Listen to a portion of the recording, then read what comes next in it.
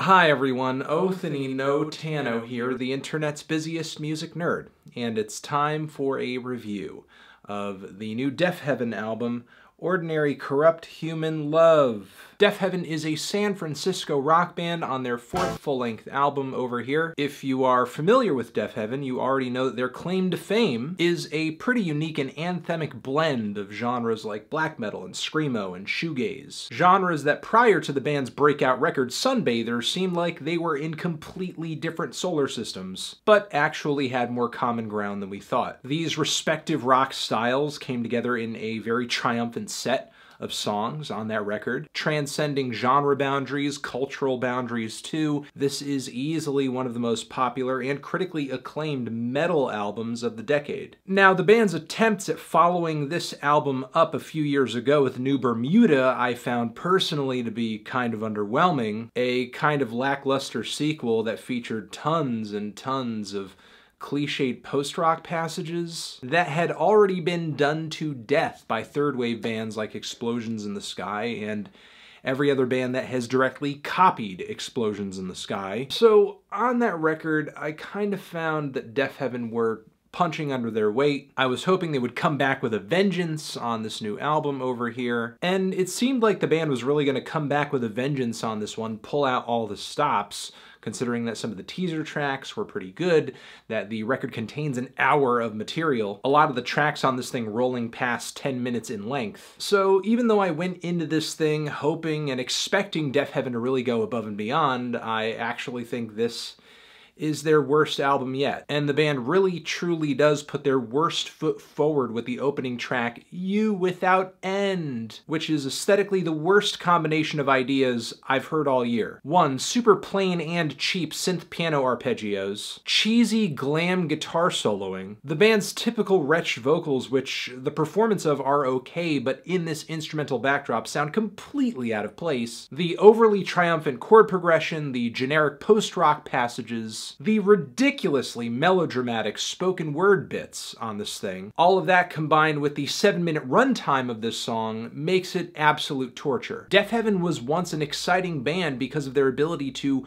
creatively bring together these seemingly different genres of music in such a way where their combination seems seamless, and also through their production, through their compositional abilities, displayed a deep and passionate knowledge for these respective styles of music too. Now what they're presenting as the opening track of this record is just a corny combination of potpourri pastiche, just lazily slapped together and expecting the audience to just drool over it because, whoa, what a bunch of weird, quirky stuff we never heard on the same track before. What? Thankfully, the following cuts aren't nearly as much of an aesthetic nightmare. The song Honeycomb has a pretty strong start. Anthemic chord progression, lots of dramatic drums, which fit very nicely against the band's very abrasive and black metal-inspired vocals, the wintry reverb surrounding the guitars. The track eventually undergoes some very harmonious and intense instrumental build-ups. There's a shift where the guitars take on more of an indie rock tone. It's all pretty fantastic except for the tepid post-rock outro of the song that lasts about 3 minutes and change. It's so drab it makes me forget that this style of music was once a creative hotbed in the rock underground. I pretty much feel the same way about the tepid post-rock intro of the next track, Canary Yellow, which, honest to God, just sounds like jangly guitar elevator music. Eventually, this transitions into some legitimately righteous riffs, embellished with some pretty sharp little guitar leads that transition us from one guitar passage to another. There's some pretty blissful black metal builds in the last leg of the track that fit surprisingly well against this guitar soloing that's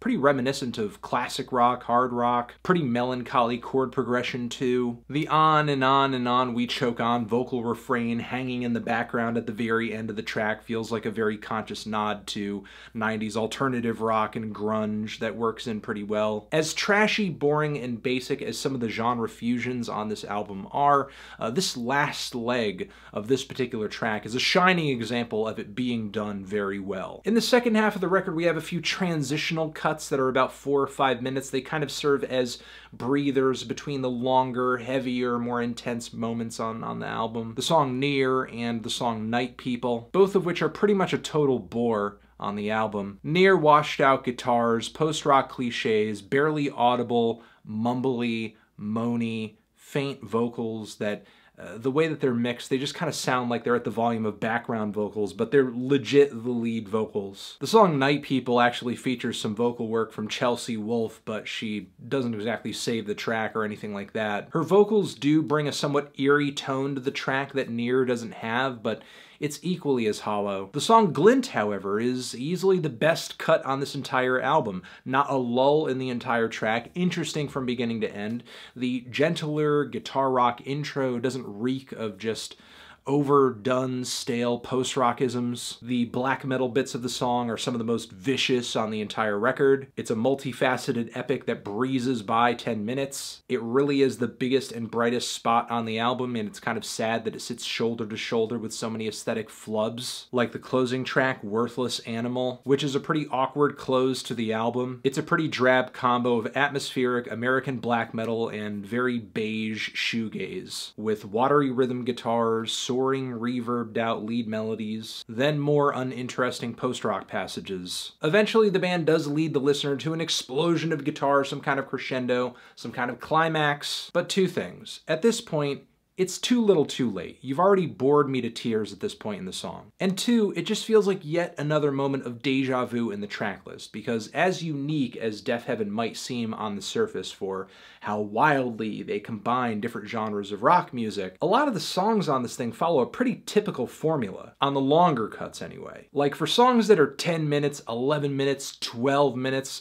they're not that structurally adventurous. Yeah, I don't really care for it all that much. I mean, some bits of some tracks are pretty cool, but there's not really a whole lot here in terms of a full song that I think is just fantastic from start to finish. And unfortunately, since the band's last album, New Bermuda, the most boring bits that permeated much of the track list on that record, it seems like the band has only found more ways to incorporate those spots into their newest material. I'm feeling a strong 4 to a light 5 on this thing. Transition, have you given this album a listen? Did you love it? Did you hate it? What would you rate it? You're the best, you're the best. What should I review next? Hit the like if you like, please subscribe, and please don't cry. Hit the bell as well. And over here next to my head is another video that you could check out. Hit that up or the link to subscribe to the channel. Anthony Fantano, Deafheaven, forever.